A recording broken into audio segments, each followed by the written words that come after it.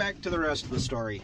I'm in what seems to be everybody's favorite tractor on our farm, and that is the 4640.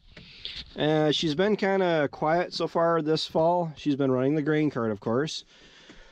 But I just want to give you guys like a left to right of everything that is in here and what it takes to run the tractor as far as the controls. First and foremost, these pretty well speak for themselves, but we got the clutch, we got the differential lock, we have the left and the right rear brakes, PTO shaft or power takeoff. A little bit different than the one that was in the 7600. Like the 76 just has the pull dial and then you turn it. This one is just a push lever, and you can slowly engage it when you're like with the grain cart, especially back when we were chopping. Our 4440 is set up. This is literally a copy and a paste of what our 4440 was.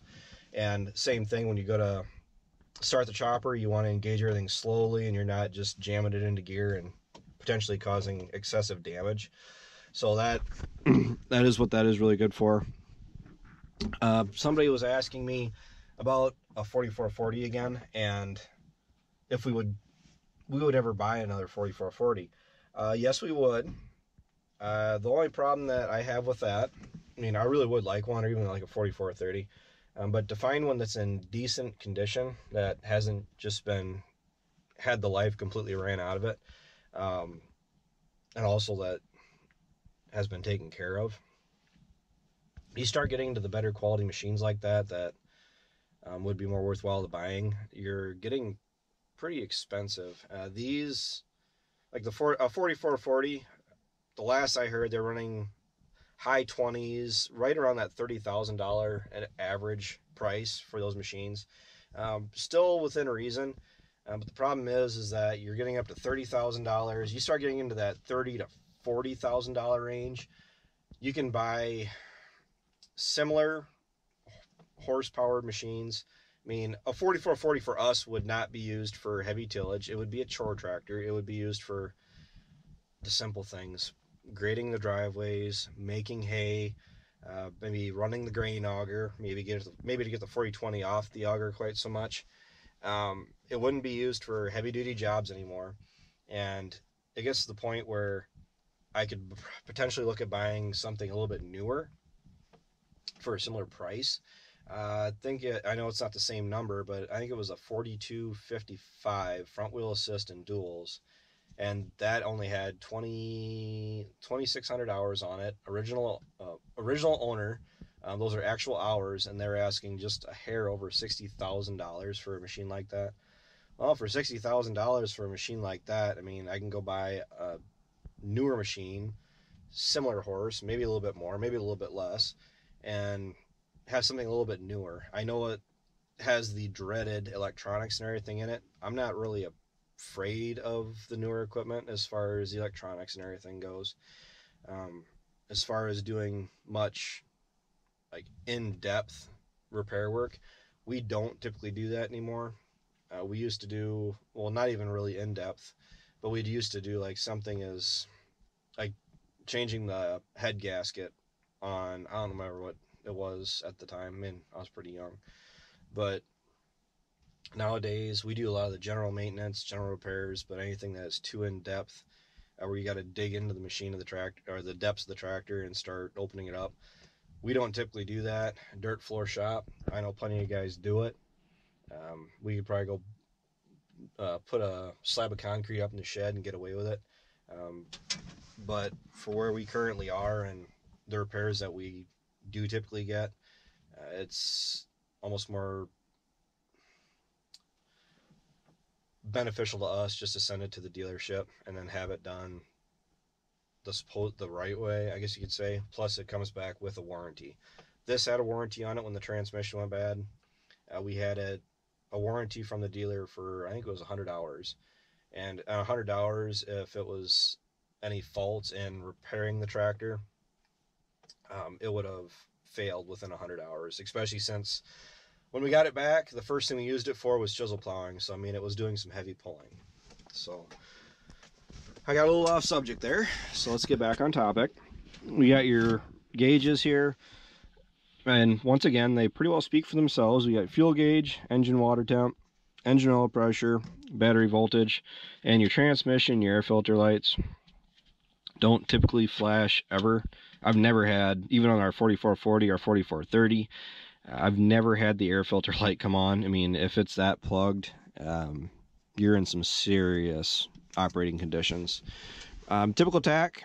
This one is kind of, I'm really not sure how this happened, but this thing is kind of, it's all tore up on the inside. I don't know if it's just wear and tear or what, but I really have no idea. I mean, you can see it's peeling off, but it's irrelevant. We don't usually watch how many miles an hour we're going with that anyway. Basically, it's just road gear wide open. Ether, we don't have the ether hooked up on this tractor. This tractor has been a really reliable machine when it comes to starting in the cold. I don't remember the last time I've used ether on this tractor, if I've ever used ether on this tractor. I mean, everybody likes the wonderful cold starts, and that's what this tractor seems to do best. We got your light switch, field lights, highway lights, and just your amber lights, your flashers, key switch, kill lever, and your steering wheel adjuster. So really simple tractors are really not that difficult to figure out. Over here, first and foremost, we have everybody's favorite part of this tractor, the favorite lever, and this is your coal maker. It's generally to throttle the engine up and blow coal, make some black smoke. Really handy just in case you have some environmentalists around that think you're sorry for hurting the environment. You can just, throw some smoke.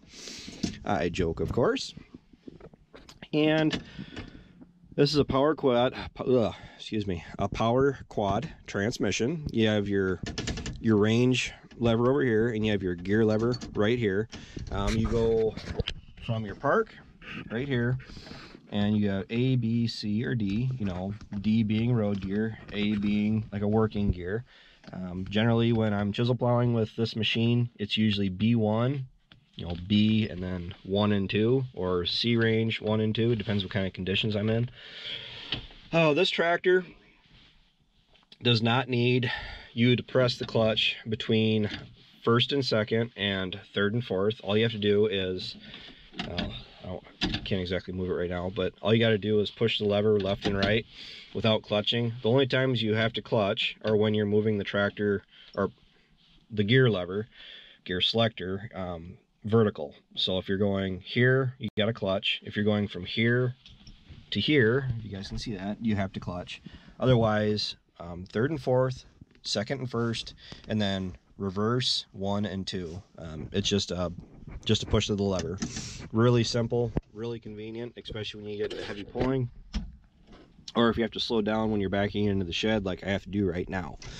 So, and back here, this is your 3-point control lever. Then you have your SCVs, your selective control valves, 1, 2, and 3. I like to typically run everything when I do have it hooked up. I usually try to run it on 1 and 3. Largely when I'm running the grain cart, so that way you're not trying to lower the arm, because this is what the arm is for the auger, for raising and lowering it. And then this is for the gate for turning the flow of the grain on and off. So this is a very straightforward tractor, very reliable. It's a very good go-to machine. We were asked by the visitor from Brazil, his one question for me was, why do we plant with the older tractors and why we don't plant with the 8235R? Is because this cannot pull the 82 or the VT as well as the 8235R can. This tractor pulls that corn planter great. It's a really good match for it. Even with that fertilizer tank on, you do feel it back there a little bit, but as you get going and you start getting the fertilizer out of it, it really isn't that hard of a pull. I mean, we don't need the extra hydraulics or anything to run like a hydraulic motor or anything, or for a fan on the planter. If we ever updated to a bigger planter, like something with CCS, I mean, that would definitely be an issue we have to address. But for right now, the reason we run everything we run, how we run it, is for a reason. There's a there's a reason for the chaos. So the 82 is on the VT for a reason. The 76 ends up on the baler and the disc bind for a reason. The 46 on the corn planter on this cart for a reason. So if you have any questions, just ask. I can generally answer any of your questions about that. But there's a reason why a tractor is designated to this job or to that job. It's because we feel that is how it is set up best, or how it works, how it will work best for us. So yeah, that's a quick go over on how to run a 4640, guys. I don't think I've ever done a video like that for you. So yeah, any other questions, just let me know. So until next time, I gotta get this in because it's really starting to rain. Take care, take it easy, keep in touch. I'll talk to you guys later.